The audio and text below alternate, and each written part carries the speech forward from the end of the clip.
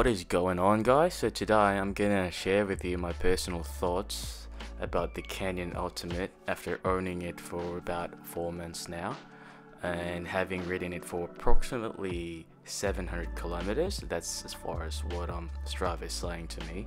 And I've ridden it on different and varied routes and mixed conditions like long and short distance rides. I brought it to hilly routes, some twisty ones, and of course on the flat roads. And alright, so let's run through the specs.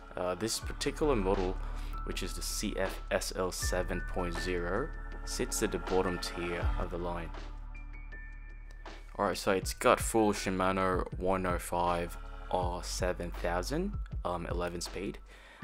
It's got a 170 mm crank arm with 5236 crankset. The set is 1130.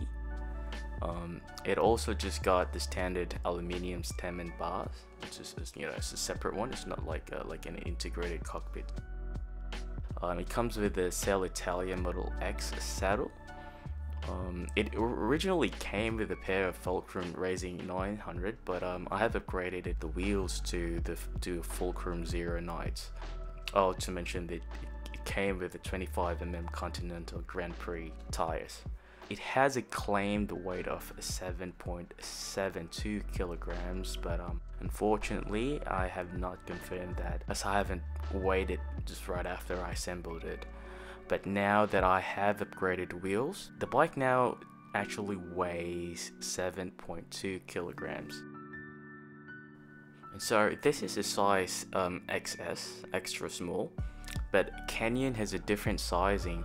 It's a bit on a bigger size. I mean, when I say it's on a bigger size, for example, my Canyon is a size XS, but normally I ride and I fit in the small bracket in other brands. And looking at Canyon's geometry chart, I can really tell that my extra small Canyon, which is 529 mm, you can actually round it off to 53, and that normally falls in the small size bracket in other brands. So maintenance wise, maintenance is fairly easy as I have the rim brake version.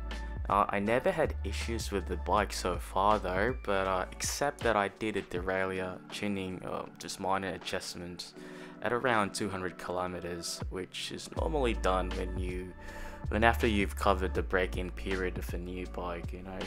I mean the componentry initial setup settles in and sits into where it should be.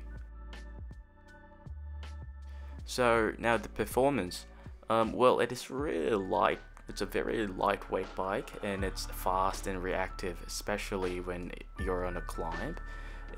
Well, I can tell it's a very enjoyable and fantastic bike to ride. And also the handling is very good. It's very nimble. It's got a racing pedigree, no doubt about that.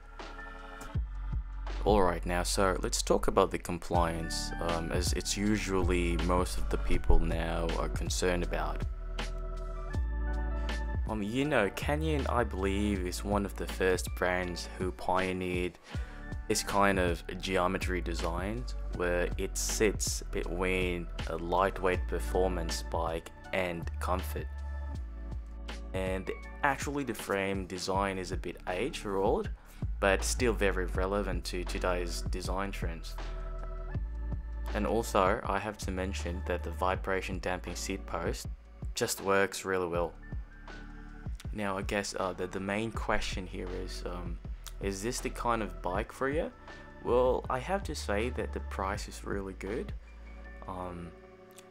It's the best bang for your buck if you ask me. It is an all-around bike and very versatile, so it's got the performance and the pedigree. It's very light as well for its price, you know. But also it is compliant enough right from the factory, and you can still configure it a bit to achieve the level of comfort that you desire. So whether you are a serious racer or a climber just hunting for KOMs, or just a weekend warrior, or just a simple bike enthusiast, this one is just right for you, man.